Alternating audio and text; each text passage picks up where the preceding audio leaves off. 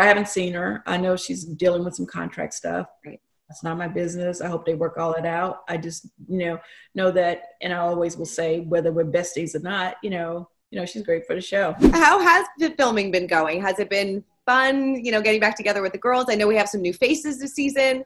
Yes, it has been fun. It has been fun. And the one thing about being in a pandemic, even if you have drama with some of the other ladies, you actually still miss them now because you just miss anybody. You just miss people because you're just not really around people that much except, your family. So I've enjoyed, catching up with the ladies. It's definitely kicking off. You guys will have an interesting season 13, and we definitely have some fresh meat. We got some fresh meat, and so far I'm liking the fresh meat, but it's still early in the game, so we'll see. It's always interesting what happens by the time we get to the end. So, but I think it's good that we, brought some other ladies in, and I always love, the ladies that are here. Some people are just can't replace them, honey, because they're just one of a kind. But definitely, so far so good. Did you know Drew and LaToya before this, or I did not. I didn't know LaToya at all, but I briefly met Drew. She actually came to my Bailey Wine Cellar opening where Mike proposed. Oh, nice, very nice. So what are they bringing to the show? Were you excited when you heard that they were gonna kind of come on board? I absolutely was. Well, they both bring different things. LaToya is a little, I don't even know what the age difference is, but LaToya seems to be a little younger, a little feistier. She's a little firecracker. She's one of those people that says any and everything, but she's a lot of fun. She's gonna probably be in trouble at the reunion because she's everything. She's gonna have some explaining to do. Yeah, I love her spirit. I love her energy. And Drew, I love as well because she's just, she's in a marriage. She has kids. She's she's been in the industry a long time as an actress. She's actually done a lot of work with my baby's daddy, Leon. Like she's played his love interest quite a few times in some projects. That's so funny. A strange connection, right? I know, right? I'm like, so how many love scenes you guys do? I'm serious. So, no, it's she's really cool. She's cool. They have two totally different personalities. Yeah, kind of laid back. The other one's a little like, doing the most, on fire. Right. So we'll see. It's interesting when you first come on the show. First season, there's no season like first season. So for mine, my first season was I got married on the show. The friendship contract was board on the show first season. So you just never really know. But I'm excited about the new ladies and of course, catching up with the ladies that have been around. Definitely. Were you surprised that Eva decided to leave? I was, and I'm still recovering from that. Yeah. Eva and I became very close on the show, and we're close off the show. We still remain very, very close. She just made oxtails at her house last week, and I was just there, Mike and I.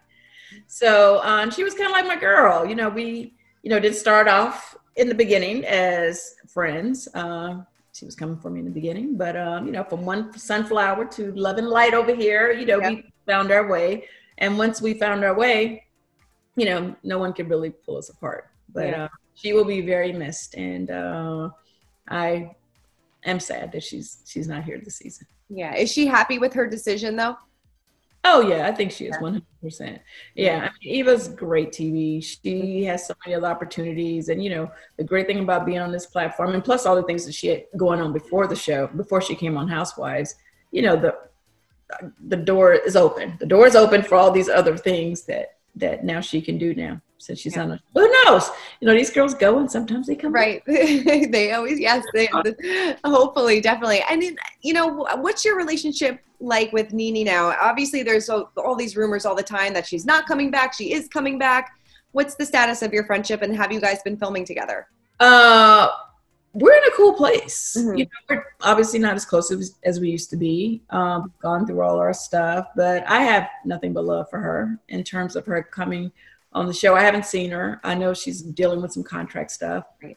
That's not my business. I hope they work all it out. I just, know that, and I always will say, whether we're besties or not, she's great for the show. She's been around show for, since the beginning of the show. And she's good TV, and I hope they work through it. And, Bravo's always publicly said, she always has a home here. They've always been supportive of whatever she wanted. You know, if any of that's changed, you know, I don't know anything about it. I hope they can figure it out. Yeah. Would it be strange to do a season 13 without her? You know what? We've actually shot without her before. Right. Like she left before. So I wouldn't say it would be strange. I just think that, you know, she brings a lot to the show. How does production look now with everything going on? We are back to filming, and production looks very different. We actually have to have COVID tests every week. Okay. So I was starting off with the one with the nose. They stick down the nose, and that was like, okay, so uncomfortable to do it. Like not every week, like, you know, once a month, once every 3 months, but every week, every Tuesday, it was tough. But now I get the throat one, which is much better. My throat is a lot more friendlier than my nose. I won't get into all of that, but I'm just saying I was able to receive it better. So, and, you know, we wear masks. You know, production has to have on masks. They all have to be tested every week. You know, basically, if one person gets it, then that kind of shuts everything down. And you know, luckily, we haven't had too many issues. If someone goes out of town, they have to quarantine for a certain amount of days before they can come back to work, and then have to be tested again after the quarantine. So then we lose like some of the cast members because they're in a quarantine if they travel. Wow. What else? You know, we have a medic actually that comes to all our shoots to make sure everybody's actually obeying the mask rule, because we are in Atlanta, which is a hot spot for COVID-19, and everybody doesn't always follow the rules over here. So with that said, you know, just making sure, you know, Bravo's concern is to just make sure that, you know, everyone's safe. And if we are going to, you know, do the show, that they're doing everything on their part to make sure that nobody gets sick. And we're able to, you know, bring this entertainment to you guys. It seems like you're taking a ton of precautions, which is good. It's a whole nother ball game. And another thing that's happening is we're shooting at home more because we can't go to a lot of restaurants. You know, we always go to all these fabulous places all the time and shoot. Well, now we're at our homes more, which has inspired me to actually kind of get Lake Bailey together a little bit more, because before I was never here.